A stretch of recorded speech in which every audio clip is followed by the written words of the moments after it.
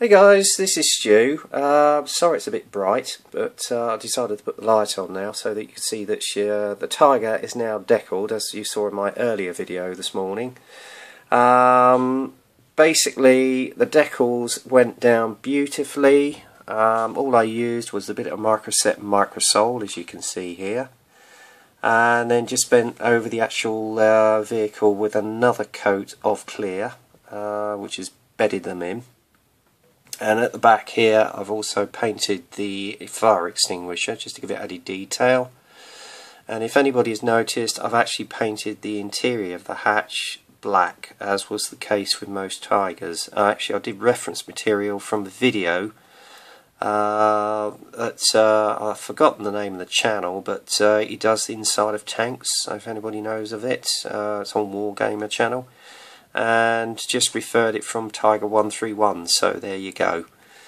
The tracks themselves are now clear coated as well, so that none of the lead from the pencil I went over with the fine teeth would come off, so that's now sealed as well, so they're looking fantastic. The figure, if I can get it to focus, there we go.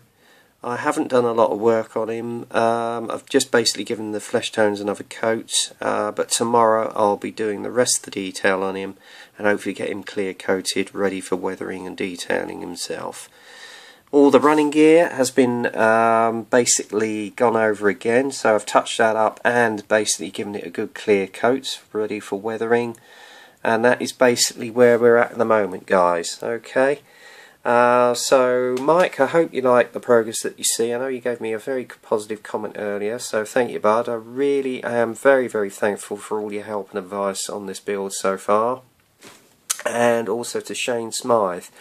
Now I know Shane Smythe has had problems trying to upload videos because his computer's gone it's gone US, and to be honest with you, mate, mine's knackered as well, so I share your pain.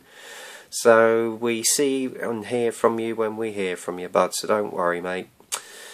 Anyway, I also want to say to all the latest guys who have revealed their tigers, like Clem Day, Outback Models, and also Felis as well, and also Louis Masterazio. Sorry if I got that wrong, Louis, I apologise. All your tigers, guys, look fantastic.